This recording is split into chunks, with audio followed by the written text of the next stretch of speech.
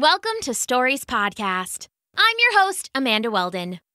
Today's story is called Like a Nail, an original story suggested by the Old Idiom, written for you by Daniel Hinds. Thanks. Enjoy the episode. Like a Nail. Once upon a time, a group of wandering families was looking for a place to live. They had all been scattered from their homes by a terrible war, and they had banded together to find someplace new. There were nearly 100 of them, all traveling in a loose caravan. They had been camping and living on the road for weeks, but their luck was about to change. Deep in the forest, they found a little village that was falling apart. It had been built years and years ago, and then abandoned, and it was showing its neglect. The roofs were sagging in, the walls were sagging out, and the doors all hung crooked in their openings like loose baby teeth. "It is perfect," said Nana, the oldest of the group and one of the most respected. "It's in rough shape," said a father with a kid riding on his shoulders. "But it's better than living on the road. Do you think we can fix up all these houses?" The adults all gathered around and they looked through the abandoned village. It was in rough shape, but the group had brought their hammers and nails, and they were confident that they could fix any problems they came across. "So we're in agreement?" someone asked, and everyone looked to Nana. "We're home," Nana said, and everyone cheered. The families all split up and claimed the houses that were in the best shape. They all needed work, but they were grateful to have roofs over their heads, even if those roofs were sagging a little low. To settle into the village, they formed a few groups. There were hunters and farmers to get food, gatherers who collected firewood and building supplies, and teachers to care for the kids in the group. And last of all, the town made a special group of repair people. They gave them all the tools they had brought with them from their old village. Unfortunately, all the tools they had been able to bring were hammers and nails, but that would have to be enough. In the new village, whenever someone needed help fixing up their house, they'd call the repair crew. This worked out well for a time. The people settled in, routines were established, and the repair crew used their hammers and nails to shore up walls and roofs and crooked doors. They made the houses livable again, and everyone was thankful. In fact, they were so useful that people got in the habit of calling them whenever they needed help. And that's when the trouble started. Because one morning, there was a sudden crash and tinkle of shattering glass. "Help! I need help with my house!" called Mr. Midge. Of course, the repair crew was there in a flash, their hammers and nails at the ready. "What seems to be the problem, sir?" asked Barney, the unofficial leader of the crew. "Oh, it's that darn Simpson boy," Mr. Midge said. "Look at what he did to my new window." All the windows in the village were new. They had only just finished setting up their glass-blowing shop, and windows had been a priority. Barney looked around. Mr. Midge had a baseball on the kitchen floor and a baseball-sized hole right through the center of his window. It wasn't hard to figure out what happened. "So, can you fix it?" he asked. "Well, we can fix anything," Barney said, waving forward his repair crew. "Let's get to it." They surged forward with their hammers and nails and got to work. They picked up all the little pieces of glass and tried to nail them back into place. Every time they swung their hammers, though, the glass would just break into smaller and smaller pieces. "I don't think that's going to work," Mr. Midge said, but the repair crew ignored him. They had gotten this far with nothing but their hammers and nails, and they weren't about to stop now. "We aren't about to stop now," Barney said, adding more nails and shattered glass to the jagged hole in the window. "Just step back, Mr. Midge, and we'll have this fixed in a jiffy." After a few more minutes of pounding and crashing and smashing, the repair crew packed up their hammers. "A job well done," Barney said. Mr. Midge looked at his window. It was mostly nails at strange angles, with shards of glass sort of clumped and balanced in between. It didn't look like a window as much as it did a trap you'd set for someone you really hated. "Well, that's not fixed at all," he said. "A job well done." Barney's voice faded away as he and the crew all but ran out the door. The last one slammed it shut, and the window fell into 1,000 pieces of glass and nails and rained down onto the floor. "Thanks a lot," Mr. Midge said, and went to fetch his broom. Barney and the repair crew were oblivious to the mess they'd made. They'd been fixing problems with nothing but their hammers and nails for so long now, it didn't even occur to them that they'd made things worse.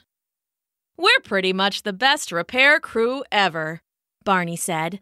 "Let's go find our next job." The crew cheered, and they continued down the street.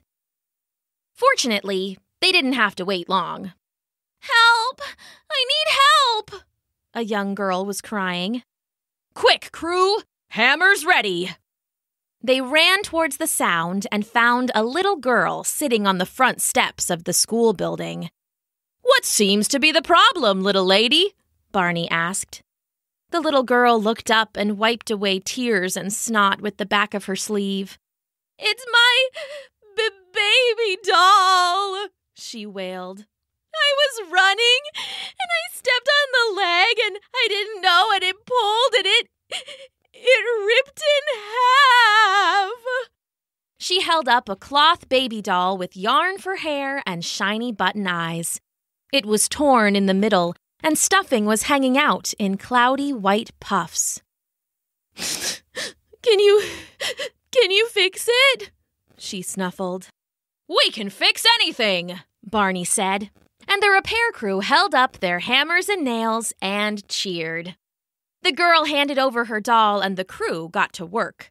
They thumped and thacked and chunked and chacked and wonked and whacked, and then finally, beaming with pride, they held up the doll. "Good as new," they said, cheering themselves again. The doll was pounded to shreds. The cloth body was attached to the legs by a row of jagged nails. The button eyes were broken, and even the yarn hair had been pulled loose and knotted. The little girl took the doll back and hugged it close. "Thank you! Oh, ouch! The nails hurt to cuddle, and she's all dirty and wrecked." "Another job well done." "Well, you didn't fix any—" "A job well done," Barney said as the repair crew cheered and hurried away, leaving the sad little girl in their wake. This kind of thing kept happening over the next few weeks.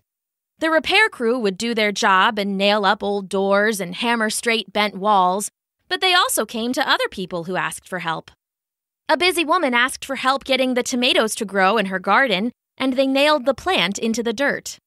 A young man asked for help tuning his guitar, and they nailed the strings to the pegs, and it sounded like an angry cat from then on. The school even called for help repairing their squeaky swings, and when they came in the next day, the swings were nailed to the supports and couldn't move at all. People were starting to grumble, and everything came to a head when Nana's prized cow got out of her pen. "Help!"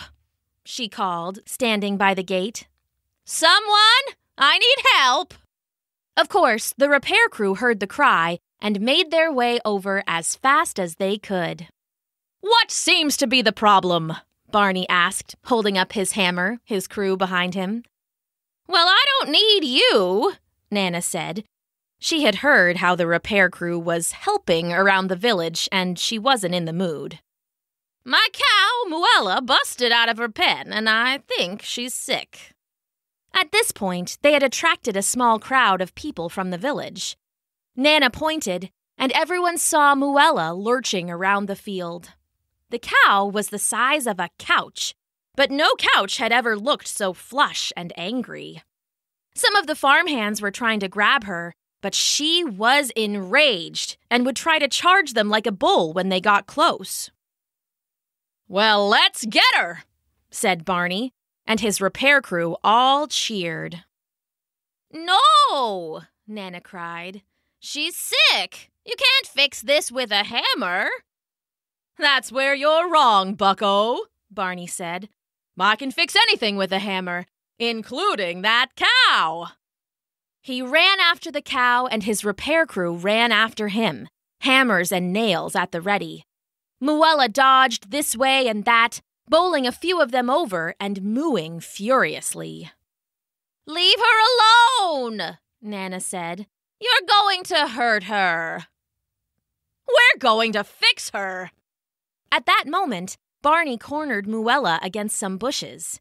He set a nail against her rump and then lifted his hammer. "Don't you do that!" Nana cried. "This will work," he shouted. "This always works." "No, it doesn't," said Mr. Midge. "You ruined my window and left a mess." "And you wrecked my doll," said the little girl, holding up her nail-studded friend. "And my tomatoes." "And my guitar." "And our swings." Barney held his hammer in the air, his crew at his back. "What? We fixed all those things. We're helpers. We help. You love it." "We don't," Nana shouted. "Just because you have those hammers, you think every problem is a nail to smash. The problem isn't a nail, it's a cow." "Oh, you'll thank me later," Barney said. He started to swing the hammer down, but Muella wasn't having it. With a foolish "Moo!" she stampeded forward and trampled Barney into the mud. The other repair crew members took one look and scattered, dropping their hammers in their rush to get away. "Someone call a vet for Muella," Nana said, "and get that dolt out of the mud and make sure he isn't hurt too badly." The village leapt into action.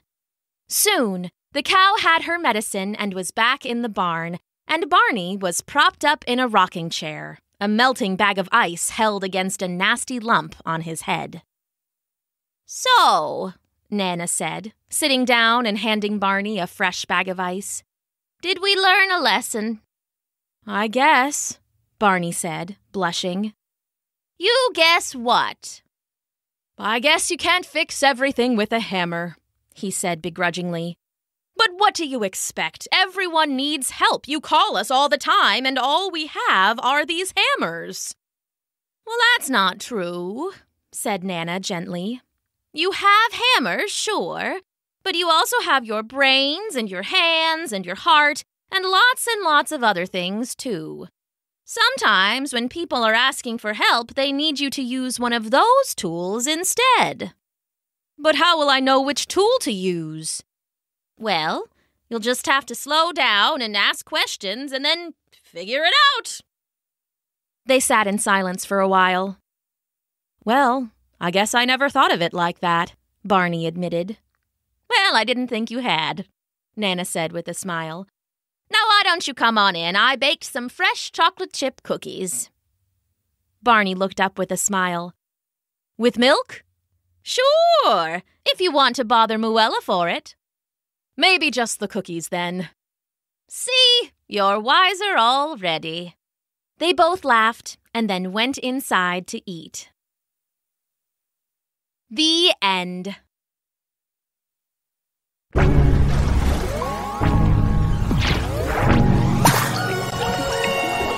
Thanks for listening.